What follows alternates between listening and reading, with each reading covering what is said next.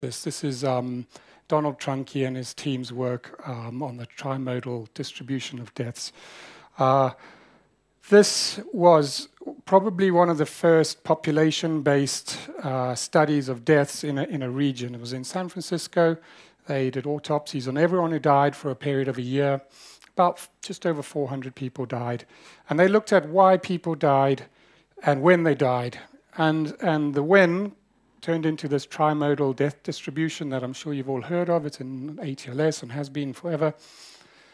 And there's a few things on this. The first thing I want to say is that kind of research, this epidemiological research, is so important to setting up systems of care. And this led directly to organized trauma care across the world, but certainly that's what started it off in America. So that was in the 1970s, and after that, America developed organized trauma systems.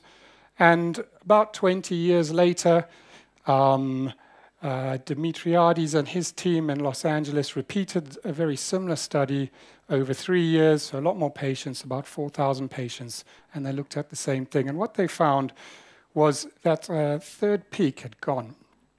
And this is because really of the effectiveness of those trauma systems. That you got patients into organized trauma systems, and those late deaths disappeared, and actually the early deaths started dropping.